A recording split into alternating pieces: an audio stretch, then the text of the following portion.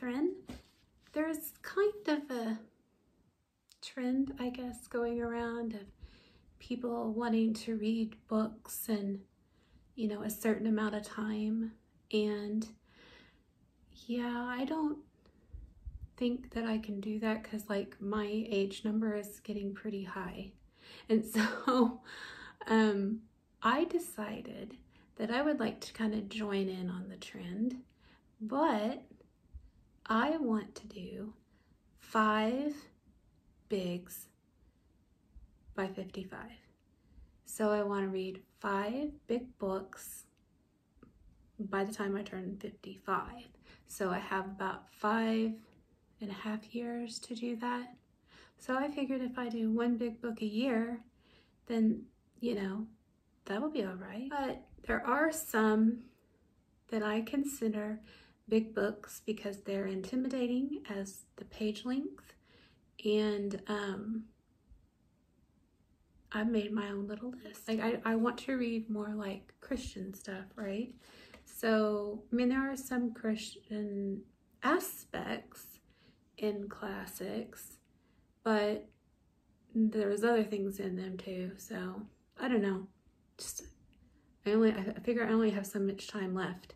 So these are the 5 that I've picked for myself. The first one I want to read is one that I've always wanted to pick up, but it is quite large to pick up and intimidating. We have it at the church library and I pass it all the time. I'm like, I know I need to read that book, and that is Christy by Catherine Marshall. And Mitzi at Mitzi Reads and Writes, she really liked it, and so then I was like, okay, yeah, that's it. I'm gonna have to read it now. And if I can space it out through a longer time, you know, that might be helpful as well. So that's the first one. And I'm reading that because it is a classic in the Christian realm. And so that's number 1. Number 2 is The Mysteries of Udolpho by Anne Radcliffe. And that is on my list because it is what's kind of considered like the origin, I guess. There's another one as well, and I have read that one.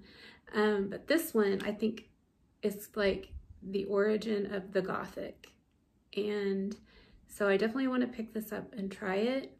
It is, the copy on Goodreads says that it is 654 pages. That's like a lot.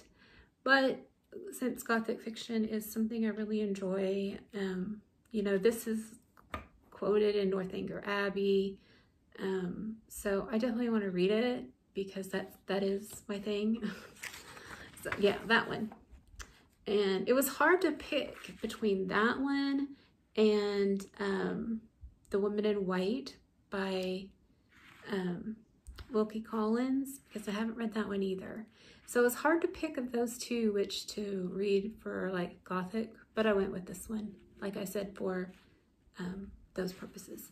So the third one is a Wilkie Collins book, and that is The Moonstone. I've definitely wanted to read this book because I do love mysteries, and I love, I just love the whole thing about, you know, like, I think there's like a jewel that's been stolen, and so it's kind of, yeah, and it's kind of set in the historical times, and it just sounds like really me. And so it's called The Moonstone by Wilkie Collins, and it has 528 pages. So I want to try that one out for that part of reading that I enjoy, mysteries. And then the fourth one, you know, I love a biography, and, you know, I love learning about heroes of our faith. And there is one hero that I have read a lot of books about and other books by this person, but for some reason I have never picked up this biography of Dietrich Bonhoeffer. the one by Eric Metaxas. Y'all know that's a big one. It says 608 pages, but I do want to read it. We have it at the church too. And then the fifth one is, y'all know I like a comfort book.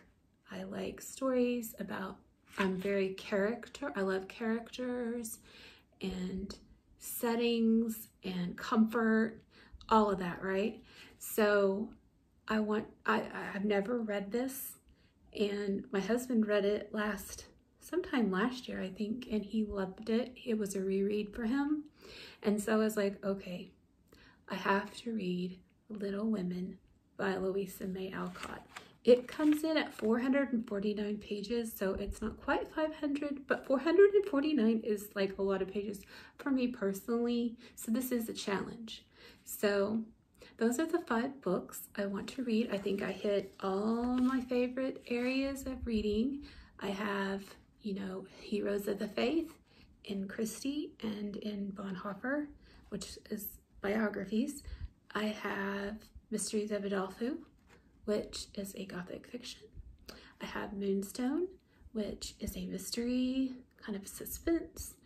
And I have Little Women, which is comfort and characters and female relationships.